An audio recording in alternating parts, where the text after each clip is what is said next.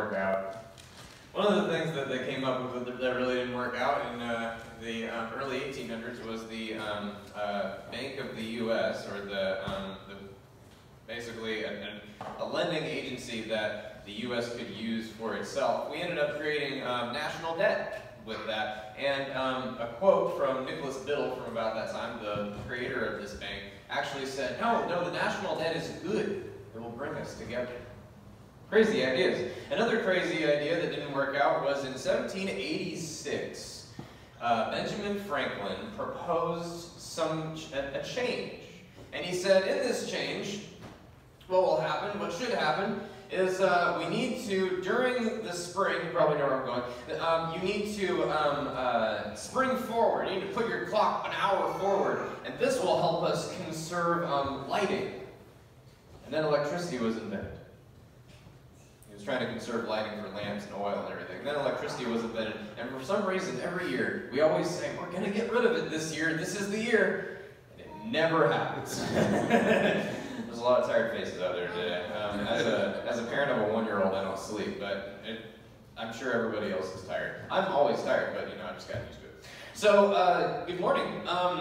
I wanted to kind of switch gears with you, just because I had a feeling we're kind of not all in the mood for a giant trip through Genesis today. So I figured I'd give a message I've actually given before at another time, and I've kind of revised it over the years and stuff, but it's a lesson I'm constantly learning.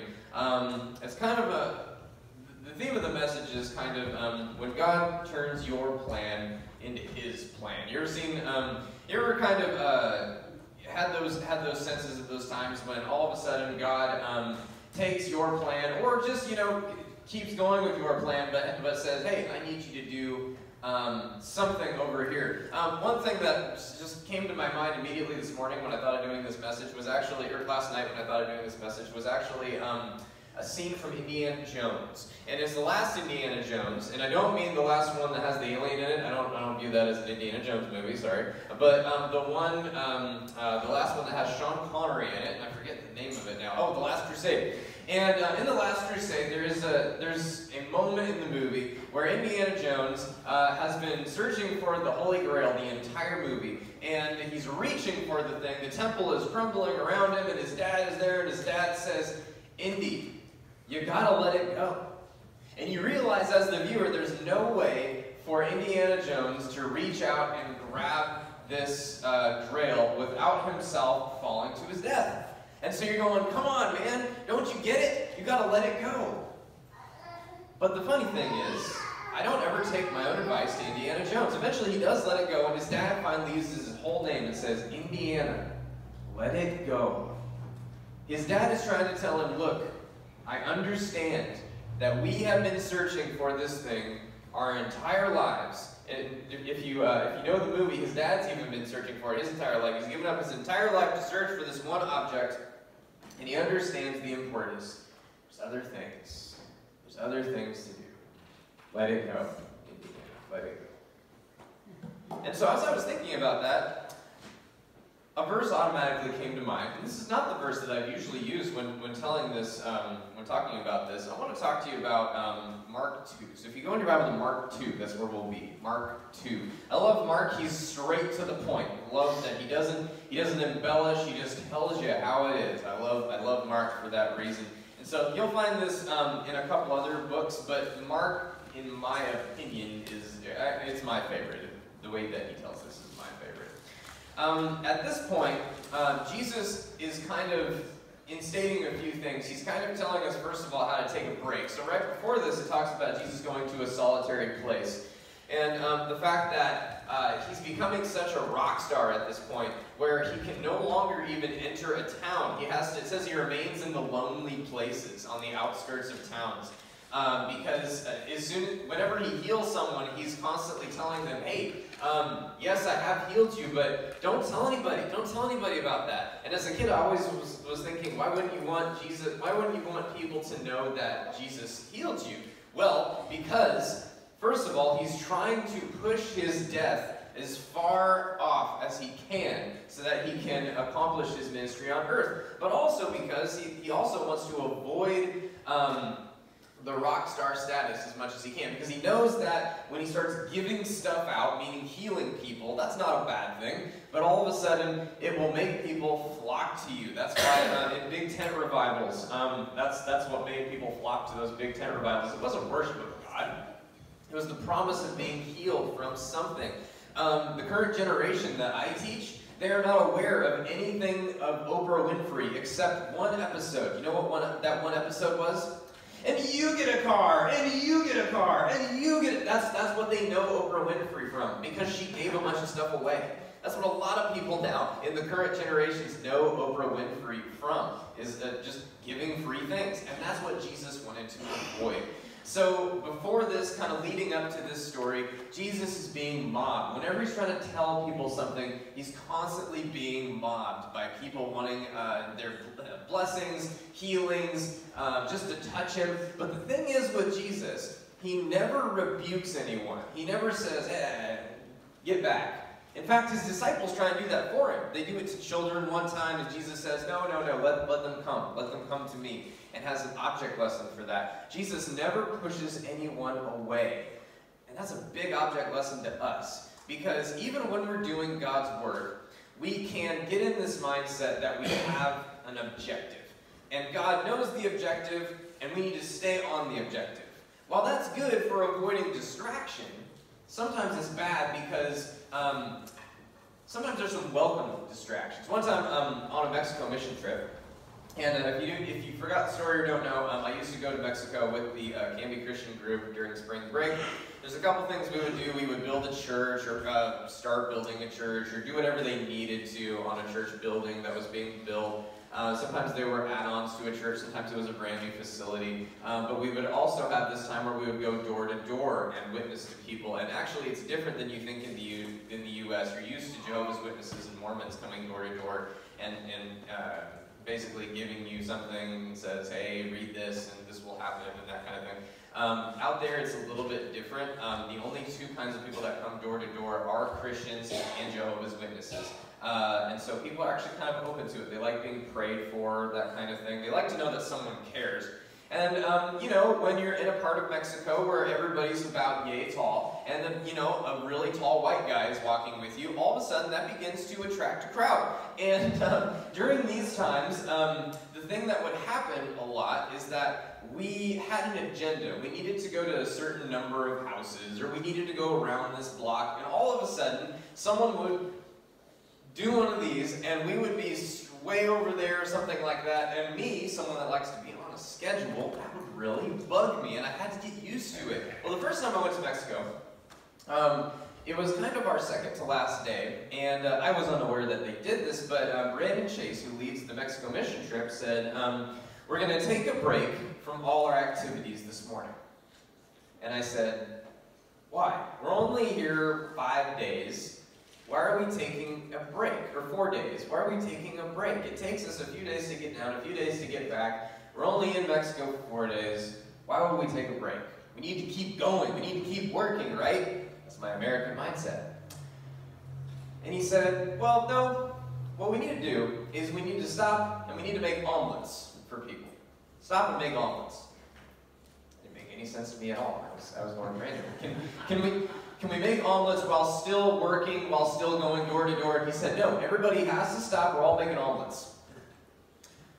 So we all stopped, and we all made omelets. There were 4 burners out, and we started handing out omelets. And the craziest thing happened. All of a sudden, a crowd appears. And whenever there's food, whenever there's free food anywhere, it is true in every country, all of a sudden you will attract roughly 150 people. And that's what happened. The entire block was so full you couldn't walk anywhere. There were kids and old and young and everybody, and like dogs everywhere, and one goat for some reason, and chickens. And it was crazy. And all of a sudden, our ministry got magnified because people were standing, talking together, not just the people that were working on the church or people that were with us, but other people. And people from the church, ladies and guys from the church, started walking around and talking to everybody and going, hey, if you like this, come back tonight, we're having an outreach.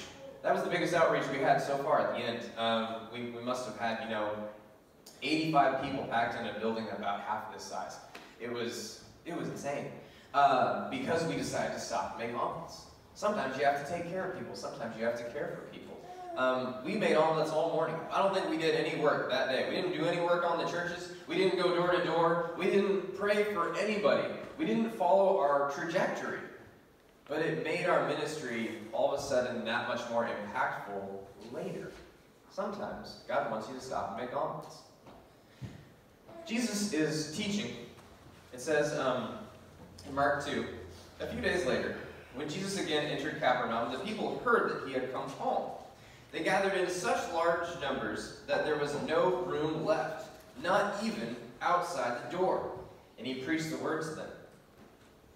So this is kind of a scene where we don't really know how big the building was.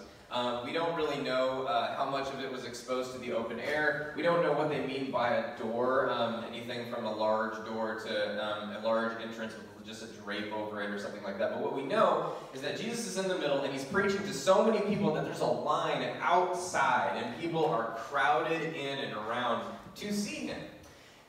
And something crazy will happen. And no matter how many times I read this story, I'm always fascinated by this. Some men came, bringing to him a paralyzed man, carried by 4 of them. Since they could not get him to Jesus because of the crowd, they made an opening in the roof above Jesus by digging through it and then lowered the mat the man was lying on. So these are four amazing friends, by the way. This guy is lucky. He has some, not lucky, but blessed. He has some amazing buddies.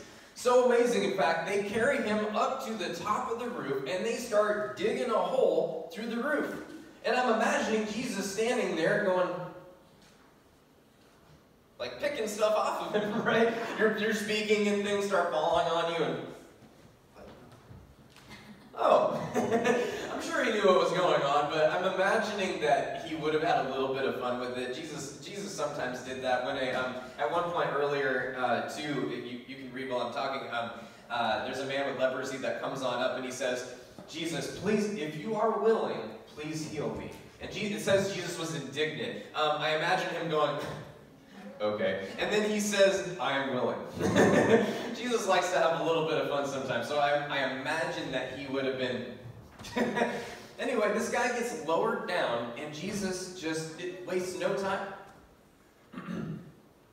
When Jesus saw their faith, he said to the paralyzed man, Son, your sins are forgiven. I love that he didn't heal him right there. He didn't just say, get up. He could have done that. Jesus could have gone, oh, goodness, I have something to say. I have a lot that I need to tell this crowd. I have a lot of teachings to lay on them. This was a grand return to Capernaum. I mean, it should have been, it was already rock star status. He already had a line out the door. I need to speak the truth to these people.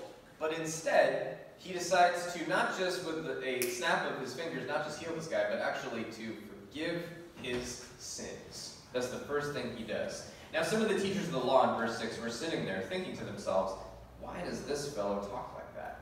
He's blaspheming. Who can forgive sins but God alone? Immediately, Jesus knew in his spirit that this was what they were thinking in their hearts, and he said to them, why are you thinking these things? Which is easier to say to this paralyzed man, your sins are forgiven, or to say, get up, take your mat, and walk? But I want you to know that the Son of Man has authority on earth to forgive sins. So he said to the man, I tell you, get up, take your mat, and go home. He got up, took his mat, and walked out, full view of them all.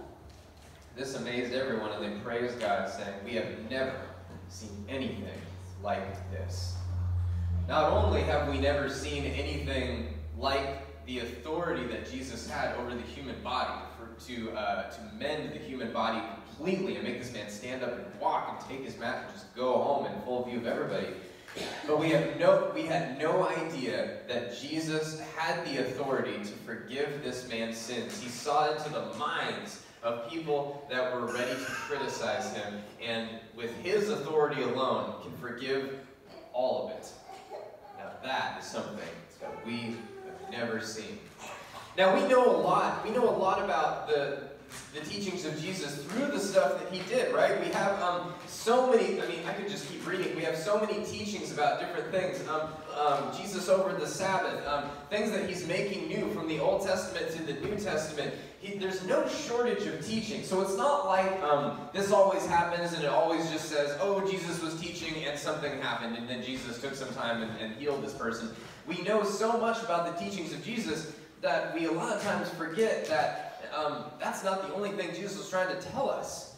Jesus was trying to model a witness life, not just tell us how to live, but show us how to live. So if Jesus was showing us how to live, and you are on a mission, and you see something that kind of takes you off of the path, a little bit of a detour, you get off the highway, you need to take it.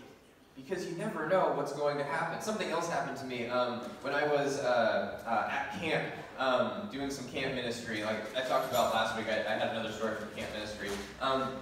In all these stories, I want to stress that I'm not the one really doing the ministry as much as Jesus is trying to tell me things about myself through ministry. And I believe that ministry kind of goes a two-way. If something goes way too smoothly and cleanly, I don't think you made an impact. Like if a VBS runs entirely without the wheels falling off at some point, it's not really a VBS, you know what I mean? And kind of the same being true if you're a teacher. If you're teaching something and you don't have somebody interrupting you going, wait a second, but then what about this? And you have to take some time to detour, then what kind of lesson have you just taught? I don't got anything out of that. And it's the same thing in ministry. So, when we were doing camp ministry, at one point, we were on the road. We had done so many ministries, actually, all at the same time that everybody was kind of worn out. It was getting into mid-August, and this is actually when Carrie Ann and I met up for coffee for the second time.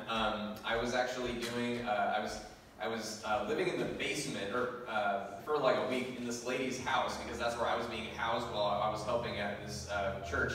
Not only did we have one church in Beaverton that we were doing some ministry with, we had another church a little ways, a few miles away that we were actually doing more ministry with. So we actually were pulling, 12, 14-hour days and things like that. It was kind of wearing on everybody because everybody had been kind of tired all summer. And we finally get to the second house we were going to live at, which we were all living together, all the people that were doing ministry together. We were living at this guy's house for a week, who used to be a big game hunter and lead big game expeditions. So when we get into this house, all of a sudden I noticed that he's got a trophy room. He really does. He had a trophy room with everything that he kind of had hunted at one point, but then it seems like the trophy room grew and enveloped the entire house. Like there was a big old warthog in the kitchen that they just hung stuff on. And there were exotic animals, there were, some normal animals you would find around, that kind of thing, but also some things where I went, you would have needed some serious, I don't know a lot, but you would have needed some serious licensing to go after some things. And we came in there and he must have seen the expressions on our faces. He got this kind of giddy look on his face. He went, you want me to tell you about my animals? And I kind of went, all right, we stayed up till about 11 or 12 at night, even though we had to get up at 6 the next day and go do some more camp ministry, because the first thing he did is he started showing us pictures. And this guy actually took people on expeditions up to Alaska. He's been to Africa multiple times. Just basically anywhere you could lead an expedition, this guy he had pictures from all of them. So he kept thumbing through and showing us all these. And then halfway through he said, you guys want to see a spud gun? So we went out in the back, and he had a whole bunch of property behind his house, and of course set off a spud gun a few times. But then, all of a sudden, a couple hours into the conversation, he said, you guys probably didn't see me at church on Sunday, did you? And I didn't know. It was a big church. I didn't see anybody, but I was polite, and I said, no, we didn't see you at church on Sunday. And he said, that's because I don't go to that church anymore. Conversation got a little big. All of a sudden, it took a detour from hunting all the way to the spirituality of this guy. And his wife and him sat down and said, look, we don't go to this church anymore because we don't believe that their faith matches up with ours. And it was about 11:30. I had the option of saying, well, that's interesting. Hey, we have to go to bed. But it didn't seem like the right, appropriate time to do that. So I have to say, I didn't say this, but one of the girls that was also staying in like his, they had a guest house too. They were staying about. But anyway, she said, "Well, let's talk about that. Why don't you want to go to church? Why is their faith different than yours?" And he said, "You know, I thought when we started going to this church, I really thought that we were Christians. And I thought that we believed in God and that He was part of our lives, but that really wasn't the case. It was convenient. When I went on all these hunting expeditions and things, that's what I worshipped. I went out and I worshipped making money, honestly, because he said I enjoyed going on these trips and meeting all these people, going to all these exotic locations and hunting all these exotic animals and making lots of money. And finally, when I had all that and I'd amassed all of it, I looked at it and I said, what do I want to do now? Well, I guess I want to go do more of that, but I'm tired. It's time for me to retire." And he said, "I don't know my God. I don't know how to be a Christian." And he started talking to us about his faith, and we're all tearing up, going, "Wow, this is powerful." And someone had a Bible. I don't know who had a Bible. Maybe it was actually him that had a Bible. Someone started opening up a Bible and started sharing some verses with him. And some of our favorite verses. We just said, well, here's some things that kind of let us know why we do what we do. And you know what? We didn't minister to this guy. We both groups got ministered to because we were tired, man. We were worn out from being on the road all summer. I was kind of wanting to get home. There was this cute girl I started dating. And I kind of wanted to see her again. And it just didn't matter to me as much as it needed to reach the kids that we needed to reach. And I had a stinking mindset. And all of a sudden, I began to remind myself of what I believed. And he began to remind himself of what he believed in. Finally, at the end of the conversation, he said, "What church do you go to?" He's asking me. And I said, I go to kind of a non-denominational church.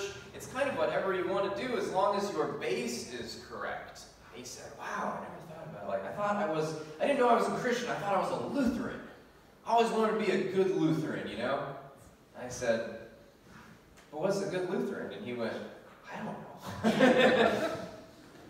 But we talked about what it meant to be a man of God, and this guy went, "You know what? That's what I need. That's what I want to do." And he and his wife, they talked to us later and actually passed a message to us when we got back to camp.